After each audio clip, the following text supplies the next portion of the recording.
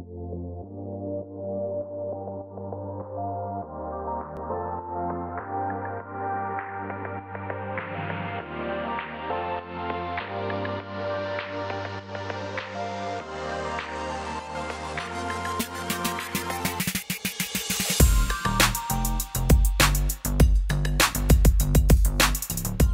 so I'm here with Brooke Stratton and we're both out of our comfort zone. We're holding the littlest football I think I've ever seen. I don't know if this is meant to help us or hinder us. Brooke's a long jumper and I'm today going to take her on in handballing competition.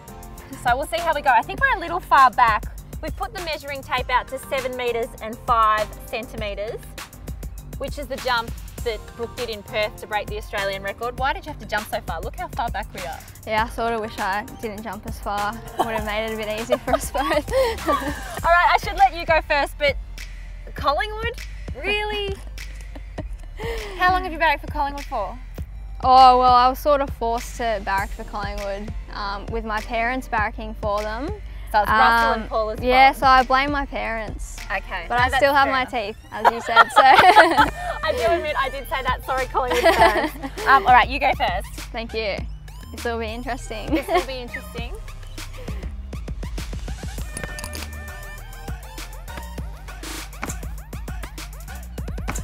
I think the circles needed to be a bit bigger. Do you know what we're going to do?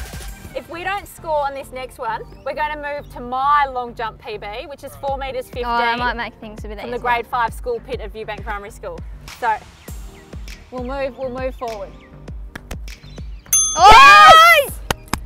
All right. You did Got it. an 8. All right, let's go for a low one. Competition. We've worked it out. So your dad Russell coaches you? Yeah. I think a lot of athletes would think, oh my goodness, imagine your mum or dad coaching you. How does that work? Yeah, it works pretty well. Like me and Dad are pretty close, and yeah, we haven't really had a lot of trouble with each other since he's been coaching me. Like we obviously have our little arguments here and there, but it's been working really well, and yeah, I think it's extremely special to have shared my journey with him and have him travel around the world with me competing. You started athletics from quite a young age. Like a lot of the elite guys, you started at Little Athletics, for Nunawading Little Athletics. I did. I started with Nunawading in under 6, so under 6, a long time ago. Russell and you seem like you're on a little adventure together with Coach Athlete. It's exciting. It's a good relationship to watch. But Gary Bourne, the great Gary Bourne, who coached Bronwyn Thompson, he's got a bit of an input as well into your training. Yeah, Gary writes my gym program, so I started doing that in December last year, and I think, yeah, I've really gained a lot of strength and power from that program. It's very specific to long jump. Yeah. A lot of single leg exercises, which I basically finish gym and I walk out like extremely fatigued in my legs, but it's been so good having his help and guidance with me and Dad. And he also coaches Chelsea, who's also going for the long jump. So you guys obviously get along really well. It's a weird relationship to watch. As a previous runner, you see all the runner types get out there and they're quite competitive and really focus on themselves. Jumpers and field eventers seem to be the laconic, laid-back, fun types of the athletics team, and you guys seem to help each other out there. Yeah, definitely. It's been so good having Chelsea pushing me the past few seasons. Yeah, she made the move to Queensland to train with Gary, and yeah, she's improved so much, so it was so amazing to see her qualify, and yeah, it's going to be great having her over there. You can sort of relax a little bit with a bit of company out there, so I'm sure it'll be great. It's always good, I think, with battles. Sometimes it's annoying when you're so far from the rest of the world when you can't get competition, but if you've got a good homegrown battle, and you respect each other, it seems to bring out the best in you. It's like back in the day, Melinda Gainsford, Taylor and Kathy Freeman, they used to have great battles on the domestic circuit, and then obviously they both went over and made Olympic finals. I spoke to Dave Colbert, who I think went and spoke. He was the guest speaker at your Nunawading athletics dinner. And so Dave Colbert is a 2-time silver Commonwealth Games medalist and also an Olympic finalist. And he was saying to me that he said that you have great bounce off the board and also amazing aggression on the runway. Yeah. Is that something that you work on in training? Yeah, definitely.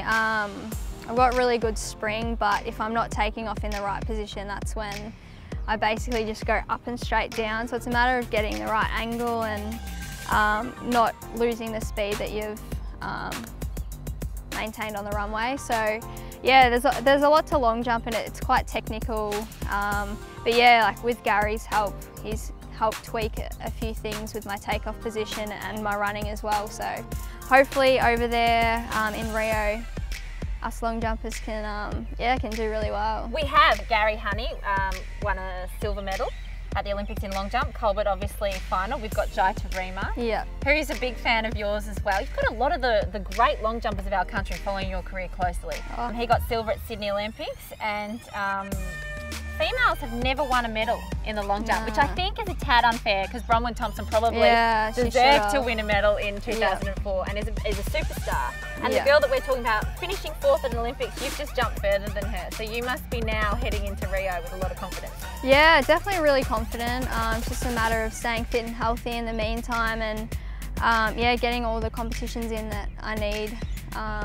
Gain a little bit more experience, but yeah, if I can jump anything around 7:05, I'll definitely put myself in the mix for a medal, but I obviously don't want to put too much pressure on myself. I just want to go over there and enjoy the experience and just give it everything I can. Oh. Yes, it worked. I distracted you. All right, my go. Oh, so close. What? We're getting closer. Yeah.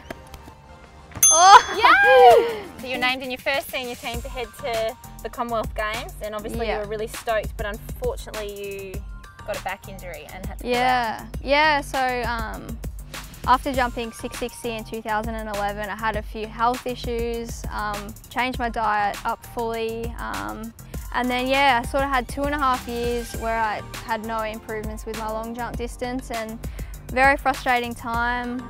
So that's why I was so excited when I jumped 670, which was very exciting after a few years of no improvement. Was basically training my butt off after nationals, and I felt a bit of pain in my back in the gym. I just didn't know what to do. And then a week before I was supposed to leave, I found out I had a stress fracture in my back, which was absolutely devastating. How did you mentally then take that step back and deal with the fact that there was going to be a Commonwealth Games that's going to be saturating the television screen in the next couple of months, and you should have been there, but you're sitting back home in Melbourne and watching? To avoid the Commonwealth Games, I ended up flying over to Europe with a friend. Just didn't watch it on TV, obviously, because I was in France and Spain at the time. So I just tried to sort of, I don't know, not really get too involved in it, because I was pretty down, but wanted to just enjoy my time off and also stay positive and do all the right things. Take us through that jump where you broke Bronwyn Thompson's Australian record. I think it was 2 weeks prior to Perth, I jumped a PB of 694. I was feeling really good and warmed up really well, and basically hopped onto the runway on my first jump, and I did a shocker of a jump, and it was, I think it might have been a foul, but it was, I looked at the tape, it was around 680, and I was like, God, if I'm jumping horribly and jumping 680, like imagine if I could get one right. And then funnily enough, my second jump, I came in, just everything, like the wind, stars aligned, the wind was perfect. 2.0, weather was perfect. Yeah, it was just meant to be on that night, I think, and just. Did it feel huge? I mean, we're talking, so from here to there, we can't even get the ball through the circles. It is a long way. Yeah. Do you feel like you're flying through the air? But no, that jump felt amazing, and it looked amazing. I just remember looking up to the crowd, and I could just see my dad just looked so happy, and I think he knew that it was going to be a big jump. So but it's still, I don't know, it still hasn't really sunk in that the Australian record holder. Only 2 Australian women ever have jumped over 7 metres, and now you're the girl who's jumped further than anyone else in Australia ever has. Now, the girl whose record you broke, Bronwyn Thompson, amazing athlete. She was such a dedicated athlete. I spoke to her overnight about you, and she said she's been watching you since you were a youngster, and she knew that you had great speed. On the runway, and that you were a dedicated athlete. So it must be really nice hearing. Oh, definitely, because I looked up to Bronwyn my whole career. Basically, I still do look up to her as an athlete, even though she's retired. So to hear those things from her, it's really special. All right, let's hope this one's a good one. Oh, yeah. Well, you're winning. Exactly. Stop now. Woo. Oh, that was close. Right, one more each. Yeah. Whoa. Oh. Oh. That was basically I think the Olympic rings are against us today, but they won't be. They won't become August, Brooke. Thank you so much. Bronwyn Thompson told me to say to you, being a fellow jumper, that you don't say good luck, you say big jump vibes. So okay. The whole of us will be behind you and sending you big jump vibes in Rio in August. Thank you so much.